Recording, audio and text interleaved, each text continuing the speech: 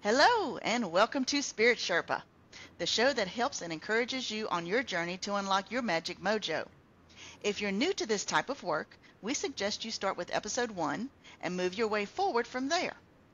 Each episode builds on the last, and you'll have a solid understanding of the spiritual world by the time you get to the end. If you're further along in your journey, start at episode 98. And if you're ready to step into being a spiritual practitioner or teacher yourself, then episode 200 is the best place for you to start.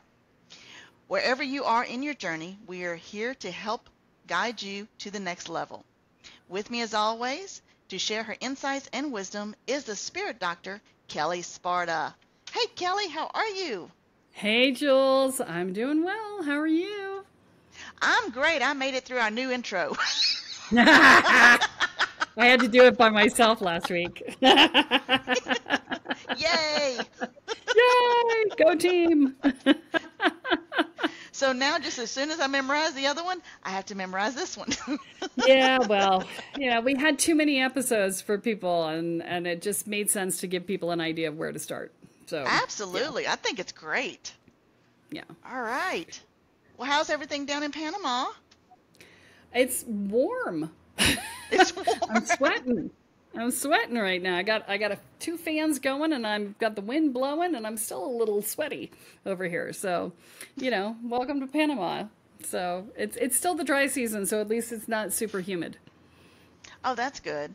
Well, we actually had a little a miniature cool front come through because it got down like 59 degrees at night, which was really nice. Yeah, I was excited. But then, we're getting up into the, 70s and 80s, and it'll be triple digits for too long. Ugh, no. Yeah. No, thank you. I live in the mountains for a reason. It's always the same temperature. It's just the matter of humidity, right? So that's it. Yeah. That's it. But it gets cooler at night in the dry season too, because we don't have the clouds to keep the heat in. So. Oh, okay. Yes, not as cloudy. So right. When does y'all's rainy season start? End of this month, end of April. Okay. Yeah, theoretically. Okay. Yeah. Last year it started early, so there was over 260 inches of rain last year here. Oof. That sounds like a lot, but I don't know. It is a freak ton. It's a freak ton. We can get 2 to 4 inches an hour here. It just goes. Oh my gosh. The sky opens and it just slams down. You can't hear anything. We have an insulated, so all the roofs are metal. Okay. And we have an insulated roof, which you desperately need if you're going to live in Panama. But even with the insulation and the ceiling, you still can't hear anything when the rain is coming down like that, because it's just like, yeah, it's intense. We're the same way, different scenario, because Mitch and I live full time in an RV, that you pull behind your truck, right? Yeah. So when it starts raining, we're like, okay, turn the TV up to as loud as it can go. It's like, never mind, just find something else to do. Yep. Although I will say that so good. Oh, right. Yes. We bought a projector TV because we didn't buy a TV when we first got here. If we wanted to watch something, we watched on the computer, right? But we just bought a projector TV, and we had friends over last weekend, and we watched a movie outside in our backyard with a projector TV. It was awesome. It was like being in a drive-through without being in the uncomfortable car, right?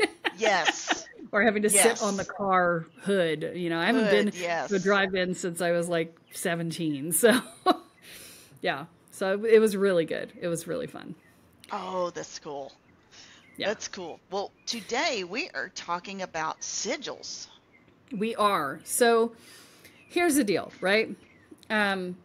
Sigils are, as it says in the title, the written language of spells. Now, yes and no, right? Because you could write a spell, right? People do it all the time. I wish I may, I wish I might have the wish I wish tonight. Thank you, Disney, right? Yes. That's a written spell right there, although we all heard it oral, verbally. But sigils are they're a compressed language of spells, is probably the best way to say it. Because basically what you're doing is you're turning a spell into a single element that you can activate, right? So it's a single image that you can activate. So a sigil really should not be bigger than your face if you're writing it down. Okay. Okay. So if you're on YouTube right now, you're watching us, shape our faces, right? But your sigil should not be bigger than the size of your face if you're writing it down for the average thing. If you're going to use a sigil as a protection on a building or something, then, you want to make it huge, right? Because you're protecting a building. But, for most cases, I don't use sigils for a lot because I find it faster to just, do the spell, right? But a lot of people really love them, and I do use them for my car. I use them for my truck. Yeah, I do it because I can wax the sigil into the hood and then buff it down, right? And so it's in the wax, right? Mm-hmm. So I use it for protection for the car. But much like any other type of spell, you have to be careful how you construct your sigils, right? And so let's not blow ourselves up. Well, and let's worry about let's actually worry about the unintended consequences. Yeah. Right? Because, for instance, if you're trying to do some protection on your car so you don't get tickets and you say, I'm invisible to cops, then you might have a cop on a chase run into you because you're invisible. Okay? If you say, cops don't see me, then, or you could say, if you mistakenly say, nobody, you don't see me. If you just put a don't see me on there, then people may be running you off the road because they don't see you. Okay. I bought a car in 1996 that I swear to God was used as a surveillance vehicle because no one saw that freaking car. I mean, it was a Chrysler LeBaron. It was a big-ass blue car. There was no reason to not see this big-ass damn car. And no one saw it because the surveillance guys spent the entire time going, don't notice me, while they were sitting in the car. And they had put a big old don't notice me energetically in the car. I was going to say, energetically. And at the time, I didn't know how to fix it. Okay? So I got hit multiple times in that car. People ran red lights to hit that car. I hated the car. That's why they ran red lights to hit it. But I bought the car because my ex-husband wouldn't let me buy anything else, and I was not in my power yet, so to tell him to go fly. But yeah, so there was a lot going on. But I swear that was used as a surveillance vehicle because of that, right? So, you have to be careful with these things, right? So, let's talk about sigils. So there's basic construction, right? And the construction, when you look at most things online, they're going to tell you that you basically write out your spell, and then you take out all the spaces, and then you take out all the repeating letters, and then you take out all the vowels, and then you're left with a few letters, which you then arrange into a structure, right? Now, by structure, you mean a drawing, a symbol. A drawing, yes. An artistic, you artistically put the letters together so where they look, my words, witchy, they look woo-woo-y. Woo-woo-y? We're going to go with that. The goal is not to make them look woo-woo-y, okay? Okay, don't make them look woo-woo-y. That's a new word. It may end up looking woo-woo-y, but it's not the goal, right? The goal is to take the intent of the spell and smush it down into a single symbol. Okay. Now, here's the challenge, right? And here's the reason why I don't really like sigils very much. And that's because it is very easy to get up in your head and all stuck in the how and, manipulating the things and the what's its and the who's its and making everything work together and blah, blah, blah, blah, blah, right? And now you're all up in your head. You're not in your energy. You're not in your intention. You're in your creative self, trying to make it look pretty and woo-woo, right? But you're not in your intention. And the intention is what creates the magic, right? And so it requires a lot of discipline to actually do a sigil and do it well, because you have to stay in your intention as you're doing all of the elements to get you there. Okay. And it's so much easier to just go, bang, this is what I want. Right. And so, you know, it just, in my mind, sigils are overly complicated, but people ask me about them all the time. And in fact, this episode was suggested by a listener. Can you, but let's give her a shout out. Yes. Thank you so much, Tasha Loni, Loni, Wolf. She requested this. And she was also asking about the runes. Yeah. Well, and that's important, because if I do a sigil, I do it out of runes. And so I'm not using English. I'm using Norse runes. And these are, so a rune is, it's another divination tool. So it's the equivalent of like tarot cards, right? Oh, okay. But they have individual symbols that mean different things. So like they have Tyr, which is, you know, success, or you know, victory, right? They have a lightning bolt that looks like an S, that is success. They have Hoggle, which is, you know, it looks like a H with a diagonal cross point in between the two uprights. Which means disaster. It's kind of the equivalent of the tower card in tarot. But there's all these different things, and R, there's an R that looks like that's for journey, right? When I do a sigil, which is very rarely, I only do it when I buy a new car. It's new to me. I'm using runes to do it, because the runes are already a magical element to me, because they're a divination tool, and I am taking the energy of those elements and I'm putting them together. And there's usually, because you're doing, you know, protection, and you're doing travel, safe travel, and you're doing, you know, whatever, you're usually only using like 3 or 4 elements, 3 or 4 runes that you're binding together, right? And so there's and in runes they call that a bind rune. So it's a sigil, but it's also a bind rune. It's the same thing, right? Okay. And the thing that's important is you don't want to have any open spaces, because the theory is that the energy falls out through the open spaces. So if you had an R, the bottom of the R is an open space, right? All right. So if you don't have anything at the bottom of the R, yeah. Well, I'm trying to describe it verbally, because we've got people listening on just the straight podcast and audio. Yeah. But yeah, if you're on video, so if you have an R, the opening at the bottom of the R is a way for energy to sort of roll out. So you could just reverse the R and add a second R underneath it, like it's mirrored at the bottom, so to close off the top there. Or you may use another piece of the rune. That's what I did. Yeah, that's not exactly it, but no, that's not a reversal. That's not it. Dang it. That's not a reversal. So, but you may have another element that is to be included that could close off that bottom piece, right? Or you could choose to put a circle around it and have both pieces of the R at the bottom of the R touch the circle, and that closes that bottom as well, right? Ah, okay.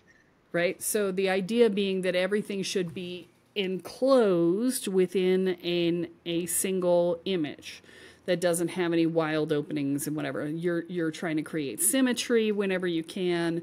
You're trying to bring it into harmony, unless the bind rune or the sigil that you're trying to do is trying to create discord and disharmony, in which case you would not try to make it balanced and harmonious and whatever. You would try to make it chaotic and, you know, whatever. So, you know, you want your bind rune to energetically reflect and physically reflect, and your sigil to physically reflect the energy of the spell that you're creating with it, right? So, you know, you can do this, and you know, you should absolutely try it. Right? Absolutely try it. There's absolutely no reason not to try it. I don't personally prefer it, but some people love these things. Some people love the act of creating them. They're super artistic. They love the the mental act of finding the right way that all the elements fit in together and whatever. And if that's your game, then great, do it. This will be a good fit for you. It's not mine. Okay. I'm not saying they suck. I'm just saying it's not my thing, right? It's not the way my brain likes to work. Okay. Can I make it work? Yeah. But do I have fun with it? Not really. Right. You should do it if you have fun with it, if you enjoy it, if it makes sense to you, and if you can hold the intention while you create the rune or the sigil, right? The bind rune. And the reason is that you absolutely have to hold the intention, or else it's completely fucking useless, right? So that's the thing, right? So you want to make sure that you're holding the intention as you're creating it, because that's the whole freaking point, right? Yeah, so, absolutely. Yeah, absolutely. Yeah. So, and here, another element, if you want to use letters, right? If you want to use the English language and you want to use you want to create the sigil, not using runes, but using letters, then what I'm going to say is do not write a freaking long thing.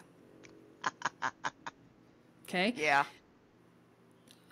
The problem I see with people who are new to magic is that they try to make something that's complicated.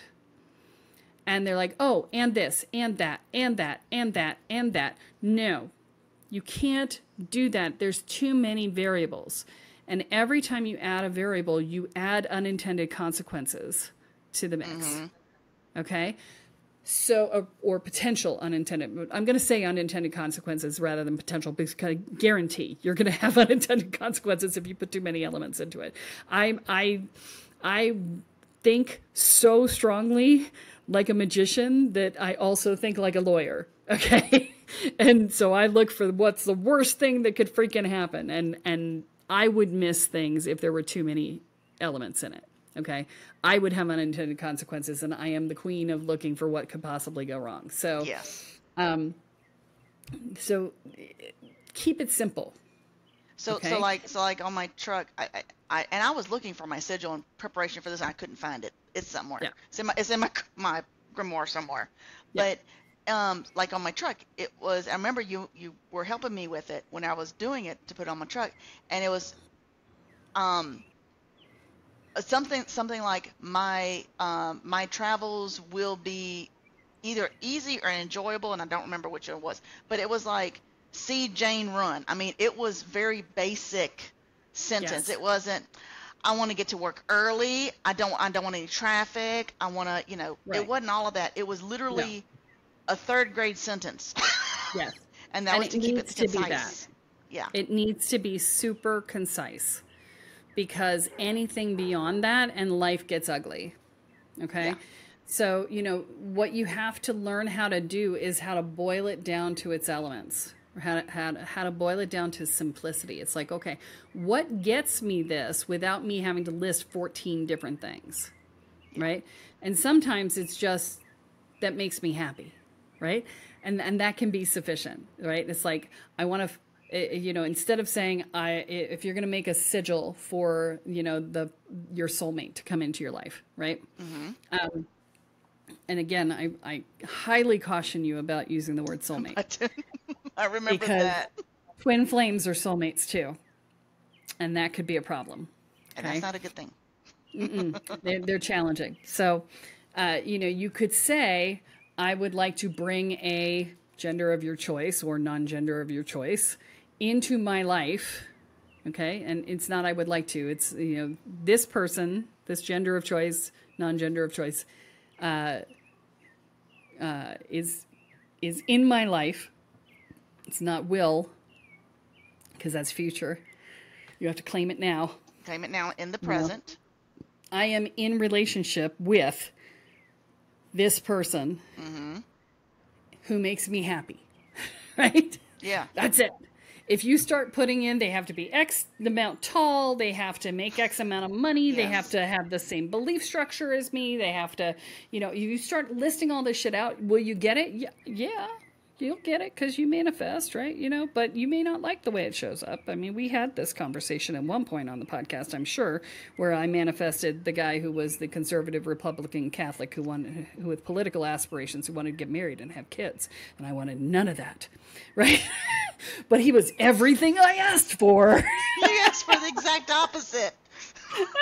Opposites don't always attract. I asked for somebody who I got along with and who my friends would enjoy and who we had shared interests and where, you know, he was honest and trustworthy and, you know, and forthright and, you know, who was great in bed and, you know, all of these. I mean, a whole long list of shit. Thing. Yes. A whole long list. And I've forgotten, and I said on my same spiritual path or a parallel one, forgetting that parallel does not cross. Never meet. And I didn't say anything about common values and common goals, which is what's the other. Yeah, you can have shared interest. You can both love, I'm going to make it up, fishing. Yes.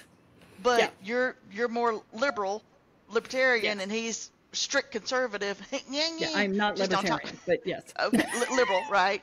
Liberal.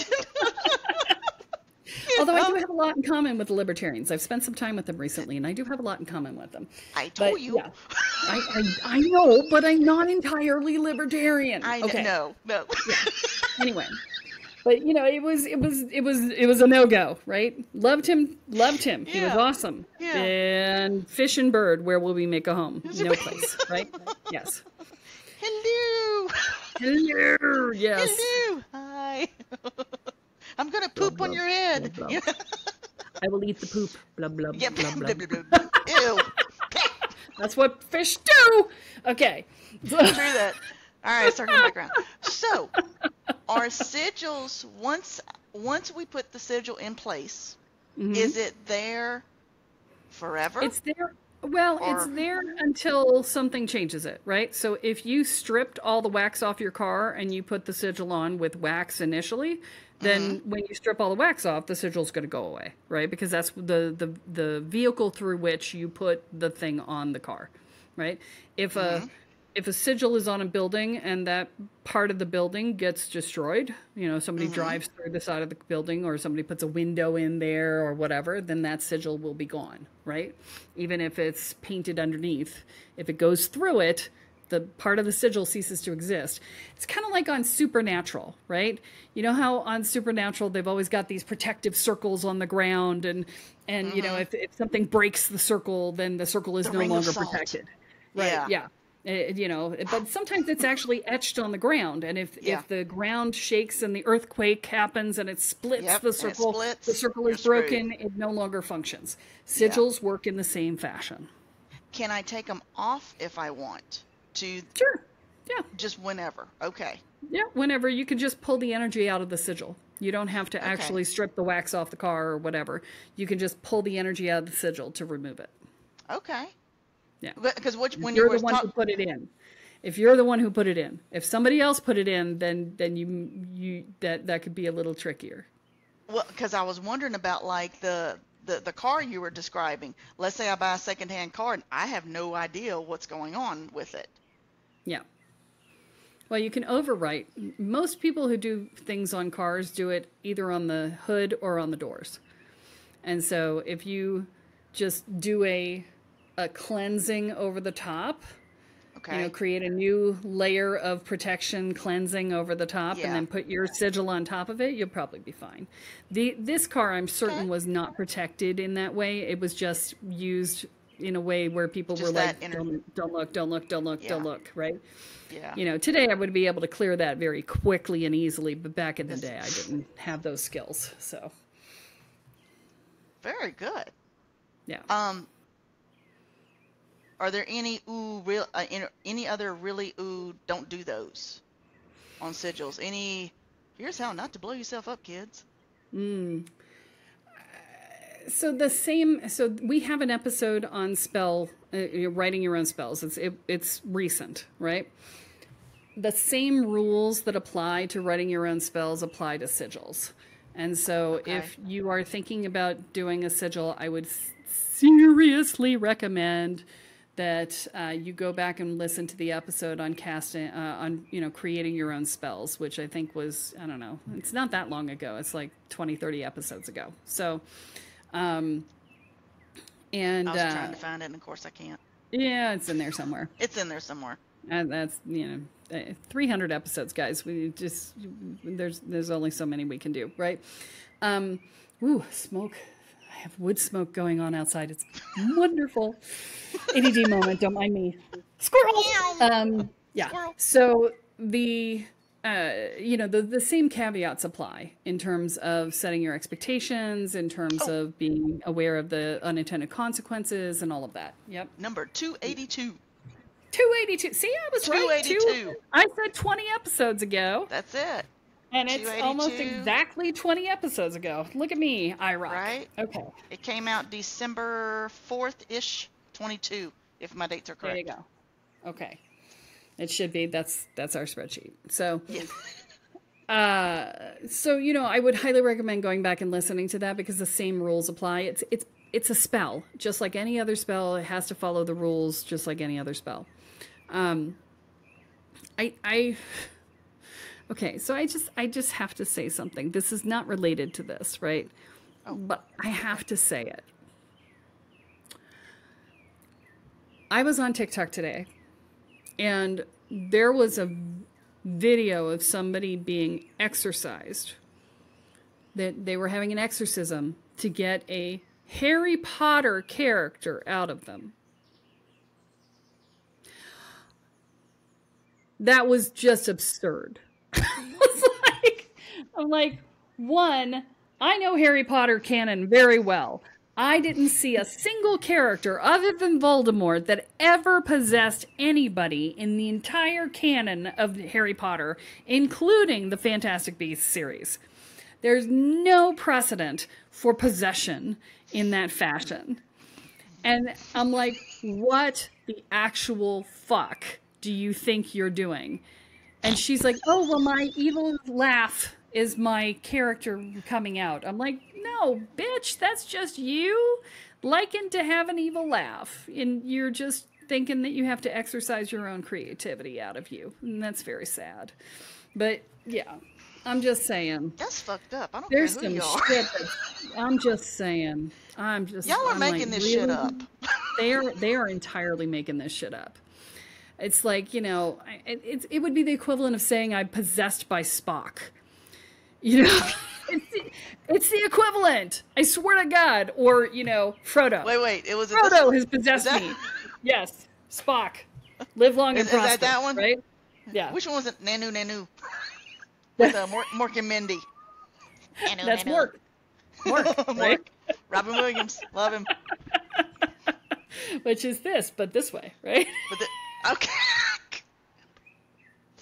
It's hysterical. Anyway, when I get tickled, y'all, I snort. That's just all there is to it. When I get tickled, I snort. Oh my God. So be careful what you listen to on the internet is what I'm saying. Because there's some serious crap out there. There's some serious crap Well, it was on TikTok. I'm just like, oh my God, I'm going back to bed. What was the outcome? I have to know. What was the outcome? Oh, she was healed through the power of Christ. She was healed through the power of Christ. Yes. Can I get an amen? She stopped giggling. She was healed. Now, let me be clear. I believe that Christ has power. Let me be clear. Oh, no, but Christ is sitting on the other side looking at these batshit people and going, what the fuck are y'all doing? He's like, Christ was a magician, okay? Christ is going, hold my beer. Let me show you how this is done. First off, you don't have any Harry Potter in you. I'm just saying. Right. Maybe you wish you did. Yeah, I mean, so Harry Potter, the canon of Harry Potter has an egregore to it. And so we've talked about egregores in previous episodes, so you can look those up too. But it has an egregore. It has a spirit of itself that has been created through the devotion of the Harry Potter fans. And individual characters within the lexicon of, within the world of Harry Potter have their own egregores as well, because there are people who are just in love with Dumbledore or McGonagall or, you know, whoever, Harry himself or whatever, right? But to say that those egregores are sentient enough to possess someone, and that they would choose to possess someone for whatever freaking reason, I have no idea. You ain't all that in a bag of chips, baby. I'm just saying. Well, it's absurd. It is. Egregores have volition to the point where they have been given them, right? So the egregore of, say, for instance, McGonagall would be limited by the canon of Harry Potter, right? So whatever McGonagall would have done within the books and the movies would be the limit of what the egregore of McGonagall could do. So literally she could not act out of character. Correct. Because that is what the egregore was created from, was from the canon and from the canon of that. Mm-hmm. Yeah.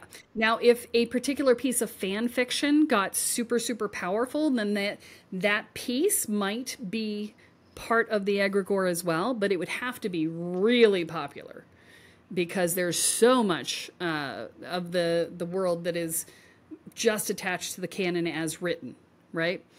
And so, you know, that would be the limitation on that. So I'm discussing it not because it's realistic, but because it's an interesting mind thought game, right? It's like, okay, how does this work? You know, let's talk about this in a little bit more a little more depth, a little deeper, so that you can understand the construct and how it's created, right? Because it is created through the books and through the fandom. And so, you know, the books are canon. They are the source material for the egregore. And the source material, combined with the devotion of the followers and the readers and the watchers, is what creates the egregore. And so when you take that into account, that character is a solid energetic. And so they're not going to act out of character.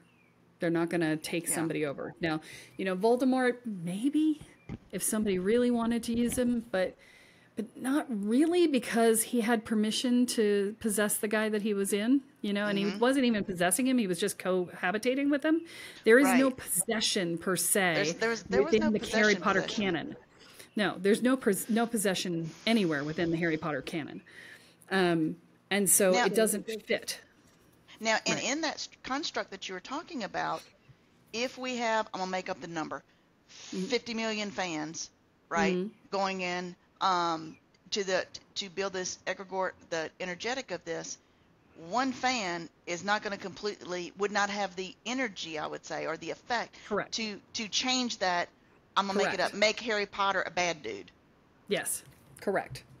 Okay. Yeah.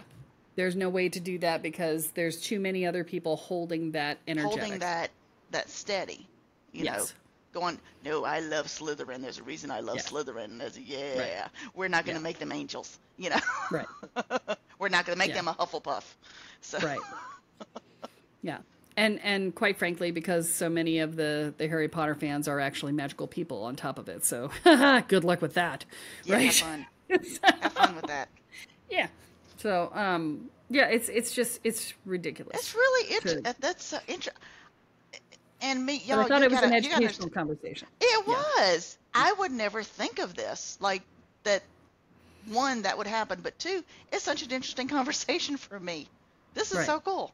Yeah. Okay. Well, and that's what I thought, right? So I thought it was a useful thing to explain to people, in the context of the ridiculousness of the whole construct. But whatever, yeah.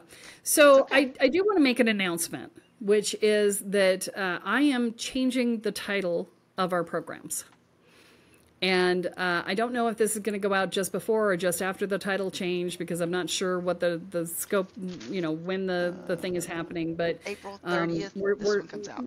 Yeah, this one goes out April 30th, but, you know, that doesn't help me in terms of I don't know when we're going to finish the rebrand. We're still working on it. It's coming, there's people. A lot. It's coming.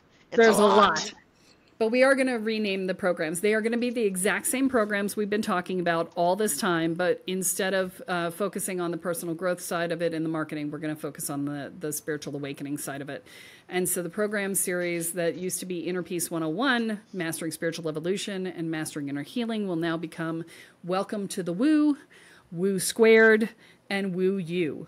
So, which also more accurately reflects my sort of, fairy-like irreverence for everything and, my sense of fun. So we are going to make that change here very soon. We're in process actually on making that change right now. And so if you sign up between now and when the change happens, it's a crapshoot as to which one you're going to get in your title. We do have the new ones set up in the back end of the system for the Welcome to the Woo for the first program in the series. The second and third ones are not converted yet. So, but I'm just letting you in behind the scenes on what's happening with the company because, I wanted it to reflect more fun. And I wanted people to not be so intimidated by the work because it doesn't have to be intimidating. And if you're coming at it from the spiritual awakening woo side, then it feels lighter, right? Yeah. There's no reason to be afraid of this work. It is the best thing you can ever do for yourself. It will change your life. To that. Yeah. And it changes your life in ways you cannot possibly imagine now. And all for the good. So, we're gonna approach it from that side and hopefully help people get over that hump of resistance that is, oh, I'm scared. And then, you don't have to be scared. It's okay. So this is my invitation. If you would want to be one of the first people in the door using the Welcome to the Woo program series title, and the new energetic that's going along with that, then this would be the time to sign up for a discovery call. We do have a link in the show notes for that, and you can join up for the program. So this program used to run for 8 weeks instead of 16. And for the last few years, we've been running it for 16 weeks because when COVID hit, everybody's brains went, huh, what? Mm-hmm. Huh, what? I got no brain. I don't know. Right.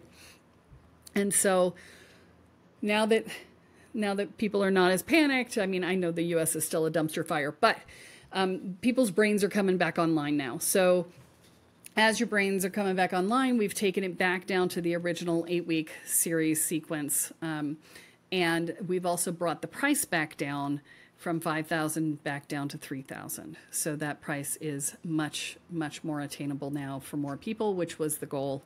And if you need extra time, there is a way to pay for an extra month. If you are like somebody who's like, I just need more time, that's fine. We can still do that. But we have brought that price back down.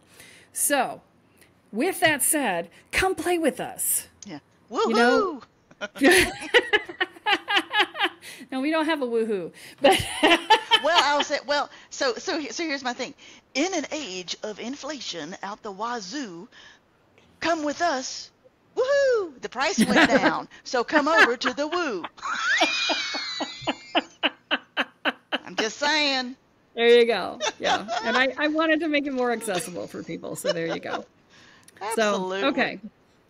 All right. Well, that's I think what we've got. We didn't have any questions this time around, right? I don't see any in my notes. Okay. So if you guys have questions, you can always send them in. I mean, these ideas came from the Spirit Sherpa by Kelly Sparta Facebook group. And so I periodically, when I have to come up with topics, I put in a thing into that group saying, what do you need to know? Or sometimes people will ask a question in the group and I answer it here, or I answer it online, or I put a TikTok out about it or whatever. But, by all means, please join that group so that you can be part of the conversation, because I really want to get to know everybody. And we've had so many new downloads in the last month. We've literally gained our downloads are up 33% in the last month. Holy and wow. we are, we're charting in China, in Poland, in Botswana, and Namibia. And which means that we're in the top 250 podcasts in that country in the topic of either religion and spirituality or spirituality. And so, we want to get to know you. So please let us know who you are. Join the mailing list. Send me an email. However it is you want to instant message me on Instagram. Message me on Facebook. Message me on TikTok. I don't care. Pick a platform. Talk to me. Love to talk. Talk to me. Talk to me, baby. Talk to me. Ask me some questions. I'd live for this shit. Yes. So. Ask me questions, I tell you no lies. All right. I tell you no lies. Yes. See, you sing. I know sing. Yeah. Oh, and some of you may be finding us on a new network. We're actually coming into the Ethereal Network.